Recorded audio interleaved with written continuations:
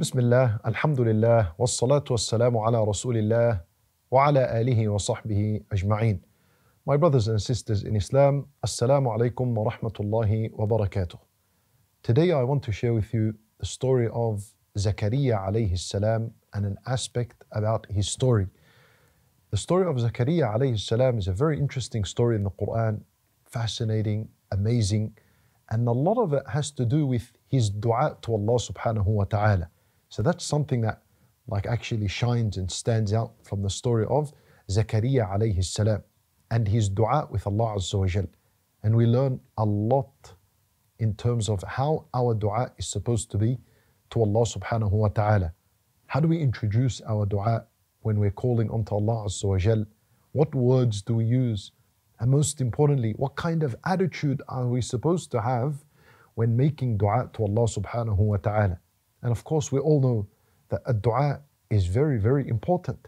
The more you make dua in your life, then that is a sign that you are close to Allah subhanahu wa ta'ala and your faith is high. And the further away you move from a dua, then also that means that your relationship with Allah is very far away. A dua is a measure in terms of how close and how far you are from Allah subhanahu wa ta'ala. Very important when Nabi sallallahu alayhi wa sallam says, "Ad-du'a huwa al-ibadah."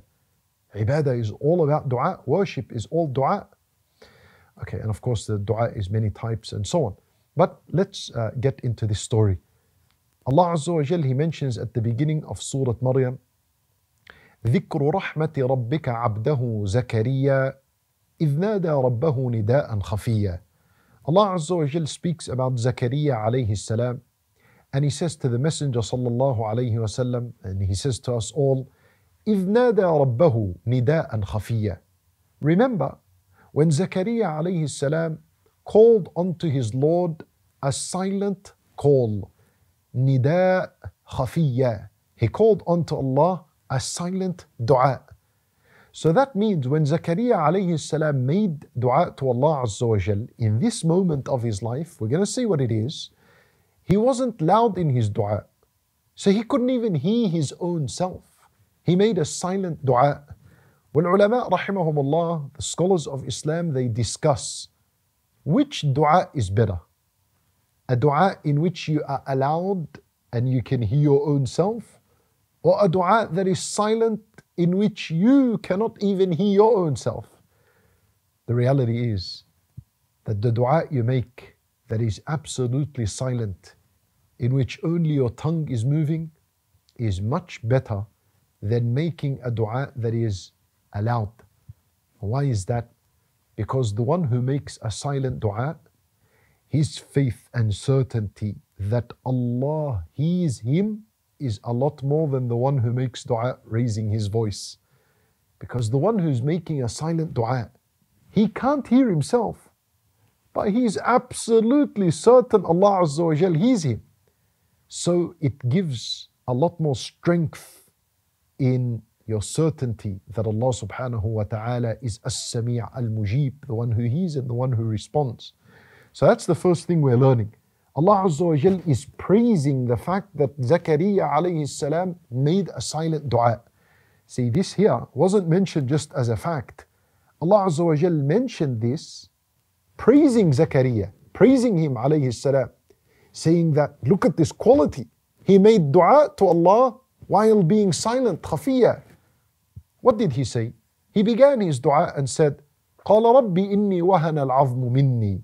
He said, my Lord, my bones have become weak and frail. Al-wahan is for something strong to become weak. So he's saying, my Lord, I had bones that were strong.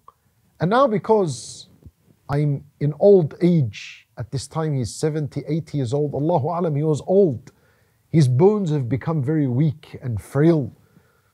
And he's saying this in his dua, وَاشْتَعَلَ الرَّأْسُ شَيْبًا. And the hair of my head has become grey, it's become white. It's on fire. Ishta'al is to burn something. You know, a coal, when you have a coal, it's black. So then when you burn it, it becomes red hot. And then when it turns off, it becomes white and grey. That's what he's saying. He's saying, Lord, I have become old. And notice, he did not say that my heart has become weak. He's saying my bones are weak, my hair is white, and that is because the believer's heart never becomes weak. The believer's heart is always strong. And the more he lives, the stronger and stronger his relationship with Allah gets. That's how it's supposed to be. That's how it is for Zakariya alayhi salam. وَهَنَ الْعَظْمُ مِنِّي وَاشْتَعَلَ الرَّأْسُ شَيْبًا. Now he said something very, very important, and this teaches us how our attitude when making dua to Allah should be. He said, وَلَمْ أَكُمْ بِدُعَائِكَ رَبِّ شَقِيًّا. He said, my Lord, I have never, ever, ever been miserable when making dua to you. I have never been hopeless. I have never given up when making dua to you. Allahu Akbar. Can you imagine this? Zakariya alayhi salam is old now, and his dua is coming. He actually wants a child. And he's been making this dua for so long, and he has never given up. That's the attitude we're supposed to have. You know, Umar radiallahu anhu, he used to say, أنا لا أحمل هم الإجابة ولكن أحمل هم الدعاء. He said, I am never ever concerned about the result of the dua. I do not care how it's answered. That's to Allah Azza wa Jal. That's not my knowledge. I got nothing to do with that. But my greatest concern is to continue making dua. That's my concern. My concern is not how it's answered. That's not in my hands. That's for Allah Azza wa Jal. Allah answers according to His wisdom and His knowledge. But what I'm greatly concerned about is actually making this dua and continue to make dua and never give up. And so Zakariya alayhi salam, he's saying to Allah in his dua, Lord, I have never given up when making dua. I have never been hopeless. You know, there are people, unfortunately, something bothering them in life. They want a change to their situation. They come to a sheikh, they come to someone learned, and they say, Wallahi, I've been making dua for so long. And the way they say it's like they've given up, and you know, nothing's changed. I've made dua for so long and Allah has not changed anything. Well, the problem is you've given up. That's where your problem is. The solution for such people, go back and make dua and continue making dua and don't await any result. And making dua is a worship to Allah. You are rewarded. It's not like it's going to waste. There's no such thing, oh wallah, I wasted 2 years of my life asking Allah Azza wa Jal, and then at the end I didn't get anything. Every moment you sit there and say, my Lord, you're being rewarded. And your faith is increasing because you're calling onto Allah Azza wa Jal. That's what Allah wants. Perhaps Allah Azza wa Jal delays and doesn't give you what you want so that He can keep hearing your begging and your cries to Him. And that's good for you. It will work out good for you. More reward for you on the Day of Judgment. So وَلَمْ أَكُمْ بِدُعَائِكَ رَبِّ شَقِيًّا. And notice how he started his dua. He explained his situation and his weakness. That's him humbling himself before Allah, saying, my Lord, I am weak, I am fragile, my bones are weak, my hair is gone white, my Lord, I am poor, I'm in desperate need of you. Begin your dua like this. It's good, it softens the heart, it puts you in that position of humility and humbleness, making your dua more and more of a chance to be accepted. And by the way, that is called at-tamalluq fi ad-du'a. Perhaps this is the first time you ever hear of this word. At-tamalluq fi ad-du'a. And this is from the etiquette and the manners of a dua. At-tamalluq meaning to use gentle words, to use soft words when addressing Allah subhanahu wa ta'ala. You know, there's a difference between saying, my Lord, forgive me, and between saying, Lord, I have wronged myself and I am ashamed of myself.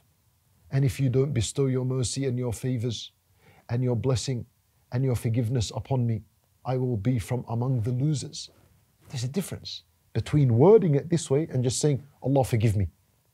That's at-tamalluq fi ad-du'a. Allah Azza wa Jal loves that.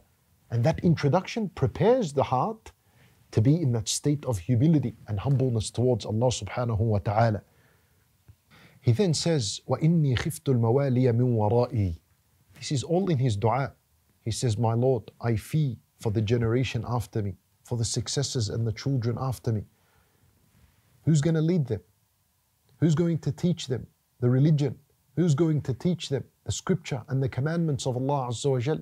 He doesn't see any ability in any one of them to lead that generation.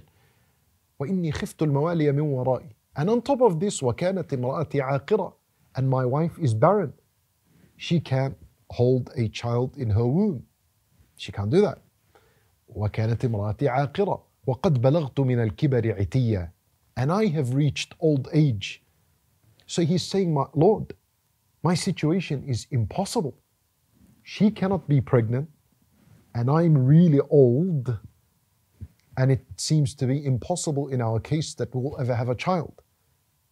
So then he says, فَهَبْ لِي مِن لَدُنْكَ وَلِيًّا. So my Lord, grant me, gift me, especially from you. I know the situation is impossible, but I'm asking for an incredible gift from you.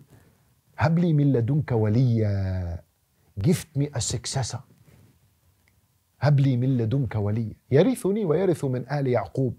That inherits me, not my money. He inherits my skills, my leadership, my knowledge.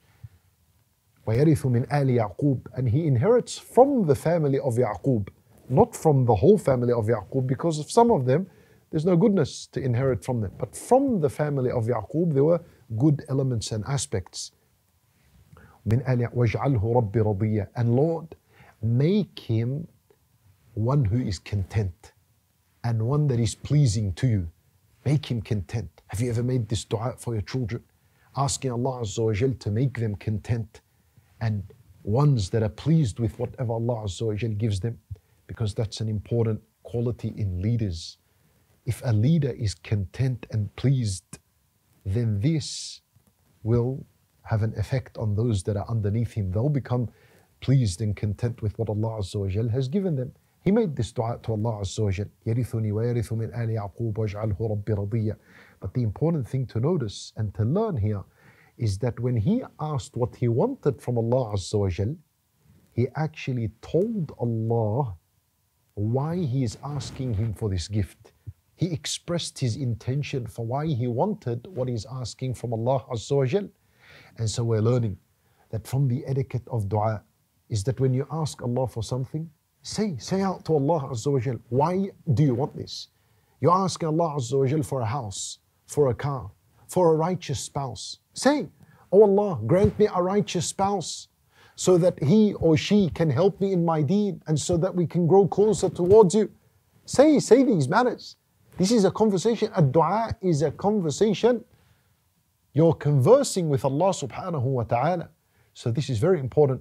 These are matters that we learn from the story of Zakariya alayhi salam. We ask Allah Azza wa Jal to instill within us the love of Him subhanahu wa ta'ala, and to grant us the ability that we continue to make dua to Him. إِنَّهُ وَلِيُّ ذَلِكَ وَالْقَادِرُ عَلَيْهِ. وصلى الله وسلم وبارك على نبينا محمد وعلى آله وصحبه أجمعين.